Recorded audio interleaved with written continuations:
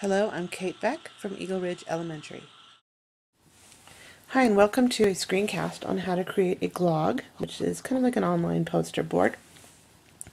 Yours on home screen may look a little bit different than mine once you've registered and logged in, but I'm going to go to create a glog. So somewhere on your page there should be something like that. And it's going to give you a little bit of a default background here. And I'm going to get rid of what they've given me as a default. I'm going to just click on the element and then click on the pink trash can. If I could click on wall, I have a variety of different backgrounds here, 29 pages worth. I'm going to just pick something. Some of them are a little busier than others, so you kind of want to find one. They have them by category, but you kind of want to find one that maybe works with what you're doing. So I'm going to click on use it. I might start by adding a title, so I'll click on text, and I have some different options. I've got sort of cute little backgrounds here, so maybe I'll pick this one. I'm going to click on use it, and it'll pop it right into my glog. Oh, popped it a little bit lower, but that's okay. And I can make it bigger by dragging on the handles. I can edit the text by clicking edit. And maybe I want to talk about famous artists. I can do a little bit of changing around of this background color, the color here of the I guess whatever you want to call that, the title icon. I can link it if I wanted to. I can edit the text. I can make it bigger. I can change the font. There's not a whole bunch of options, but there's some. Oh, I kind of like that one. I can change the color of it. I can give the title background a blur or shadow if I wanted to. And click OK. I can add images. So I have some that I've already uploaded from my computer, or if you have a web link, you could use that. But again, generally it's better to just sort of download it to your computer and then re-upload it. I have one here from Van Gogh. I could add a frame if I wanted by clicking Add Frame. And I don't know, I'm sure all these would mortify Van Gogh to no end, but we'll use this one. It's kind of cool. And I can drag it and move it around the way I want it. Maybe I want to add some text to that. And maybe I won't make it too fancy. I'll just have regular text.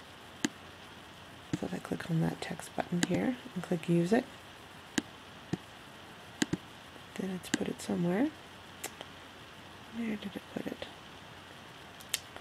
I don't see it. Let's try that again. Oh, there it is. So if I click on edit, I could say Vincent Van Gogh. Maybe I want to make that a little bigger. Click OK.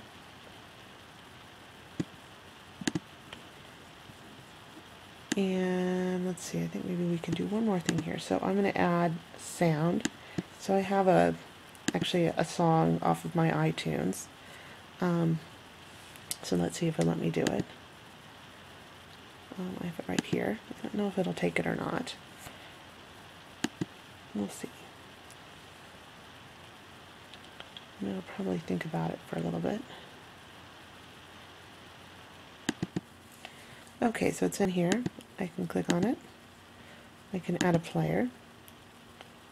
Oh, some of these are kind of funny. So maybe I'll click on this one. And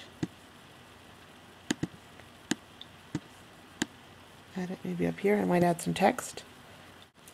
Okay, so I added a little text here to tell my reader here what I wanted them to do. I just said click on the headphones to listen to a song about Van Gogh. And what I might do, I'm going to move this over a little bit, because I also want to add a link, but I want to have an image to link that to. So I've got a picture of Van Gogh here, and what I'm going to do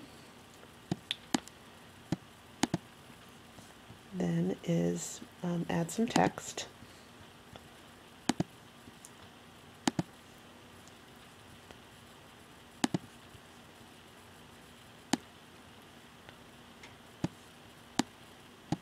Alright, it certainly does like to hide that text from me. Let's see where it went.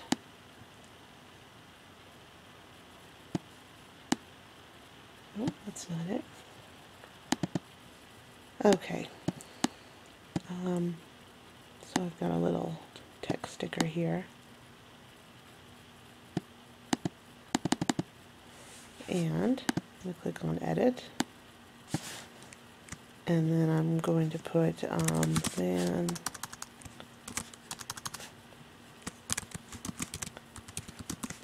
bio. It's so small I can't see what I'm doing here, but let's see.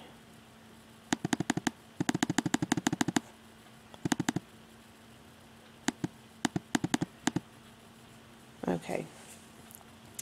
And then what I'm going to do is link it. So I have this little chain here. And I already have the URL, so I'm going to put it in there. Make that a little bigger for people to see. Going okay. Hopefully it works. Alright, so the next one here, I've got an image here of Monet, a painting by Monet. So I'm going to add that. Put a nice frame around it if I wanted to.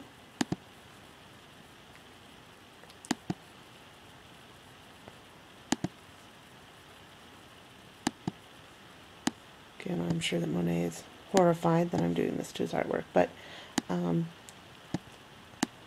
I can add that. I'm going to pause it really quickly to add some text and show you the video function. Okay, so hopefully I've set this up so that we're ready to add a video. So it's a video I've already downloaded from, actually it was a YouTube video that I took a screencast of, but you could do Discovery streaming or something like that as well. And let's see which one it's going to be willing to take. Let's try that one. I can add a player if I want. Again, some of them are a little above the top. That one's kind of funny. You can try that one. Click Use It. And I'm going to move it down, make it the right size. Just like that. And so now what I have,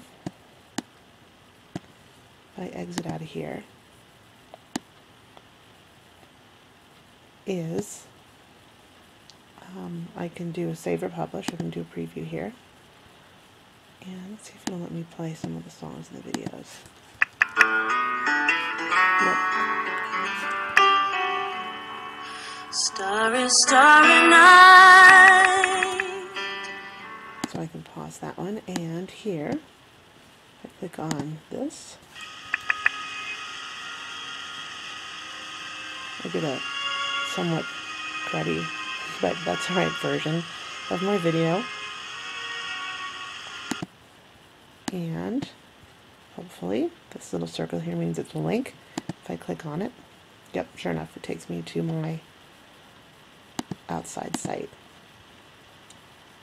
And that is how to create a glog.